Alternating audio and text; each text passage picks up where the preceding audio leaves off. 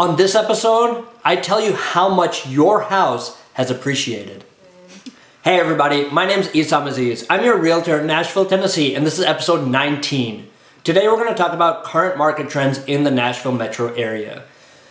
Right now we're definitely sitting in a seller's market. You're looking at about $220,000 as the average home price, and home prices have gone up 13.6% in the last year.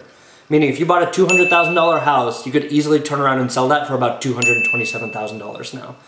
Now, different areas have seen different growth trends, and some places might have even seen loss. What I'll go ahead and do is put up this map right here.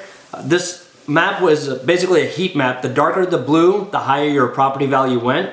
The darker the red, you're not in such a great situation. If you want to see what your home or investment looks like, PM me your address and I can give you an idea of what your neighborhood and surrounding areas look like.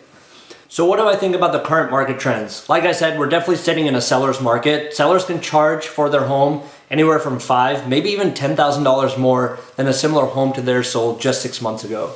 Buyers are still willing to buy those properties because they've seen the equity that has been built up over the last 2 to 3 years.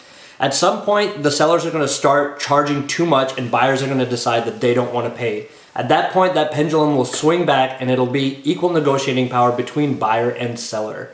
I don't see that happening for about 2 to 3 years, so that's just my market analysis based off of what I've seen. Anyway, thank you guys, have a great week, and we'll see you next week.